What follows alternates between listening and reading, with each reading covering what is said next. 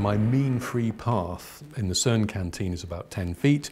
Say you have a problem with your work, and you just talk about it at lunch, and then somebody says, oh, I know how to solve this. I really am an expert on this. We're people, so we need this interaction, and sometimes when you work remotely, that's a bit what is lacking, really.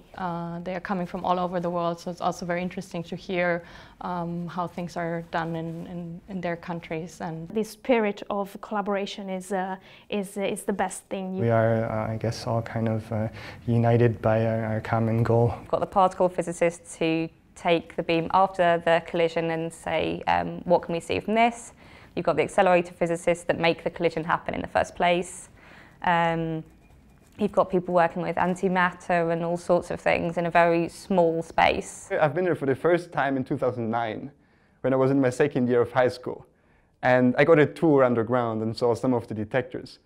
And that was just an amazing experience. I didn't know anything about physics at the time.